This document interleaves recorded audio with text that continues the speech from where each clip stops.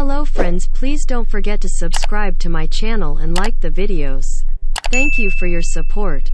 Along with the Pear SUV and Alaska pickup, Fisker also revealed its range-topping super EV, the Ronin, with Fisker CEO Henrik Fisker revealing to Auto Express a price tag of around $385,000, £302,000.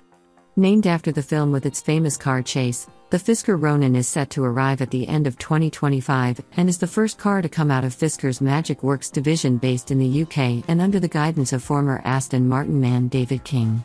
The low-slung four-door, five-seater, convertible all-electric sports car is expected to have over 1,000 bhp, with its tri-motor, four-wheel drive setup getting the car from 0 to 60 miles per hour in around 2 seconds, according to Fisker. Yet in spite of that level of performance, Fisker is aiming for class-leading range. "We want to offer around 600 miles of range," he said, "enough to get you from Paris to Saint-Tropez in one go. This is a luxury GT." The efficiency comes from a new construction method with an integrated battery pack that incorporates the cells into the structure of the body.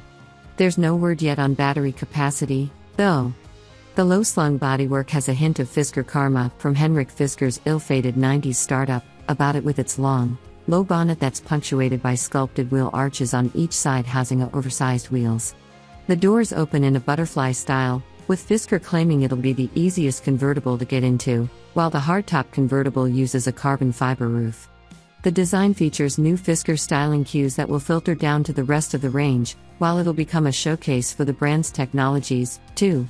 Fisker hasn't decided where the car will be built yet, but with the development work being carried out in Banbury in the UK, Fisker didn't rule out manufacture in the UK, too. "If we get the right group, we could," he said. "We're going to go out and talk to suppliers who will potentially build it after the summer. It'll be hand-built and we're talking less than 1,000 units.